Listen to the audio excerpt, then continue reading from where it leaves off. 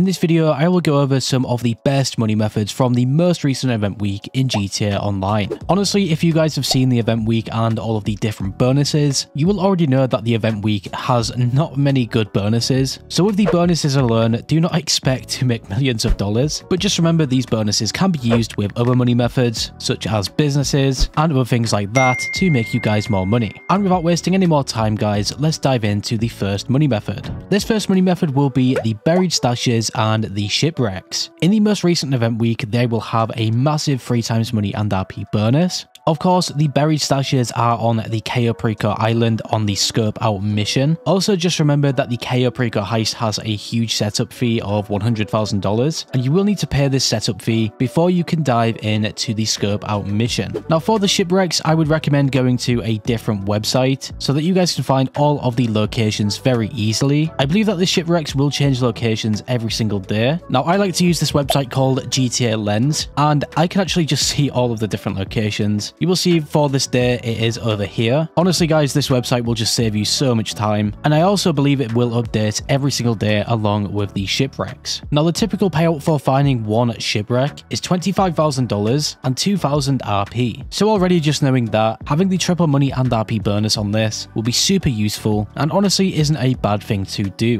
But moving over to the next money method guys, we do have some new community series, and they will also have some triple money and RP. Now every time that Rockstar has these new community series and adds them, I would always recommend trying to find some good ones, especially in the stunt races. I feel like there is always something really good. For example, in the gameplay you will see in the community series jobs that I found one called Hang Time. This will have the triple money and RP, and honestly this is really fun. It's just a lot of jumps and things like that. Now of course, because I am doing this solo, I will not get much money whatsoever from doing this. I completed this race in just over 3.5 minutes and only got $10,000, but if you guys waited a little bit longer, even if you did this solo, you would still make a little bit more money, probably just over $20,000. But as always, I would always suggest that you play these things with other players and friends. You will have more fun and of course make more money. For another money method, we have the Freemode challenges and events. This will be paying out some double money and RP. Now you can only do these in actual Freemode sessions, not invite only sessions. I believe that you can trigger them in invite only sessions if you guys have more than 3 players or something. Honestly, it has been such a long time since I have done any Freemode challenges or even been in a full public lobby, but they are still a great thing to do. The only problem with them is that they are kind of random. There will be a timer in public lobbies when these Freemode challenges and events will occur. If you manage to win one of these events, you will make some pretty good money overall, especially if there is more players competing in the Freemode challenges or event. On to the next money method guys, we have an adversary mode. This will be the Sumo Remix adversary mode, and it will also have some double money and RP. Unfortunately, you guys cannot do this completely solo as it is an adversary mode. However, it will still be really fun to play, and if you do manage to get a full lobby of players and potentially even win the adversary mode, you can make some really good money. If I remember correctly, the Sumo Remix is an adversary mode where you guys have to crash into other players and try and push them out of an area. It can be really fun to play, and I would definitely recommend that you guys play this with friends. That will be all of the bonuses from the event week, so you guys can already see that the event week does not really have many great ways to make money. But for the next money method guys, we do have the new Salvage Robberies, which honestly might be the best way to make money this week. Altogether, there is 3 new Salvage Robberies, and if you complete all 3 of them and sell each vehicle to Yusuf, you can make just over $1 million.